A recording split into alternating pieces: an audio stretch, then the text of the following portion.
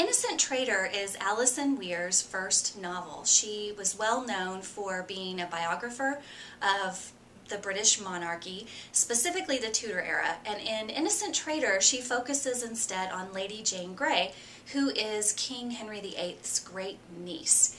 And Lady Jane Grey has this wonderful history. She ruled England for 9 days.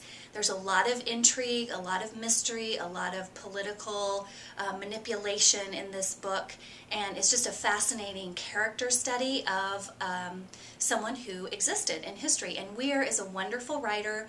She would be considered a read-alike for Philippa Gregory.